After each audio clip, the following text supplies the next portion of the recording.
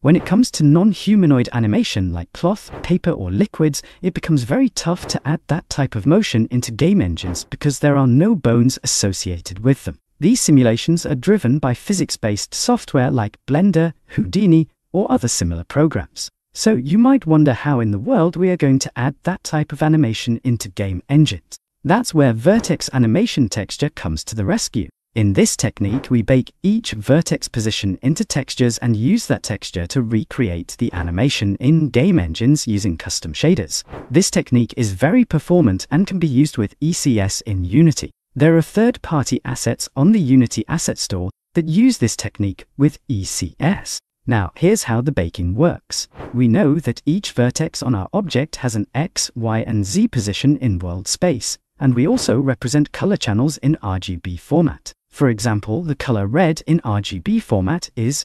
255,00. So we can actually map our X, Y, and Z coordinates into RGB format, right? But there's a catch. Vertex positions in world space can have really huge values, and our RGB channels range from 0 to 255 or 0 to 1. We cannot add a value like 500 in our RGB format. One solution to this problem could be using HER images, which basically have a greater texture range beyond 0 to 255. However, the problem with HER images is file size. These images can become extremely large, which eventually increases the build size of our game. Another solution is using a bounding box. We basically find the maximum and minimum positions a vertex can travel and then map that to RGB. To understand this, let's take an example of a 12-inch ruler and a pencil we want to measure with it. The bounding box is our ruler, which has a minimum value of 0 and a maximum value of 12 inches. Now, to measure the pencil, we start from 0 and get its total length. Let's say the pencil's length is 7 inches. If we divide this 7 by the maximum length, which is 12, we will get approximately 0.58. In this way, we can map any value to a range between 0 and 1. Now, this example is a simplification to help you understand how a bounding box works to map values into the range of 0 to 1. Similarly, we can calculate the maximum and minimum positions a vertex can travel by analyzing each frame of the animation. To do this, we iterate through every frame and record the range of movement for each vertex. Once we have this range, we can map it to RGB value. This allows us to encode the vertex position data efficiently into textures, which can then be used by shaders in Unity or other engines to drive animation.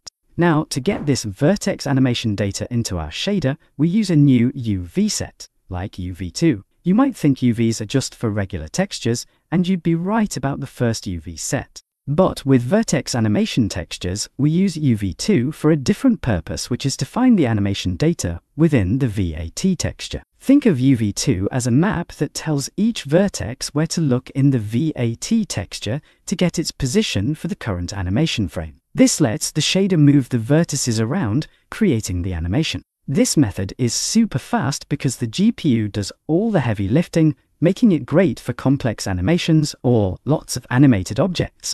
This may feel overwhelming, but fear not, we have Blender to help us. And it offers a free add-on for this task, which is called Open VAT.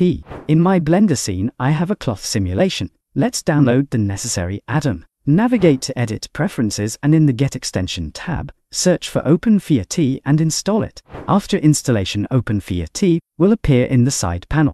I recommend restarting Blender at this point. Next, in the Directory section, choose where you want to save the baked object for later use in Unity. Also, you can see the other options, like the number of frames and texture resolution. Select the object you wish to bake and click Create VAT. The baking process duration depends on the model's complexity. Once baking is complete, a new object appears in the scene, providing a preview of how the animation will look in a game engine. If I hide the original object and play the animation, you'll see it's working correctly. However, it's not a real-time simulation, it's driven by Vertex Animation. This is achieved using Geometry Node. The selected object has a Geometry Node applied, and you can see the minimum and maximum bounding box information, along with the generated texture assigned to the Geometry Node. So you can see this when I go to the UV section, and when I move the UV, you can see our animation is driven by the texture in Blender. Let's walk through how to use this in Unity. First, we need to install the Open VAT package.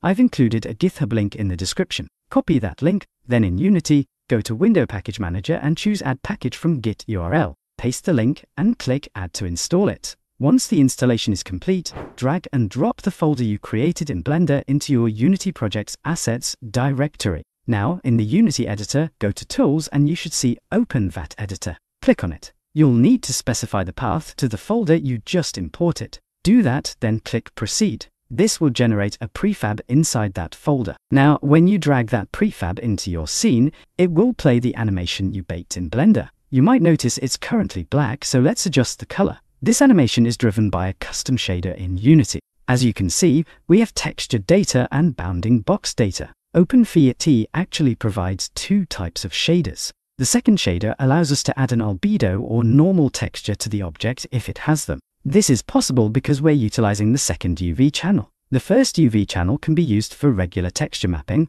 while the second UV channel handles the animation data. If you're unfamiliar with UVs, materials, and textures, you can click the I button to learn more about them. Now, if we hit play, you should see the animation working perfectly in Unity. I hope you found this explanation helpful. Please like, share, and subscribe if you did. We're really close to reaching 1,000 subscribers, and your support means a lot. I'll see you in the next video.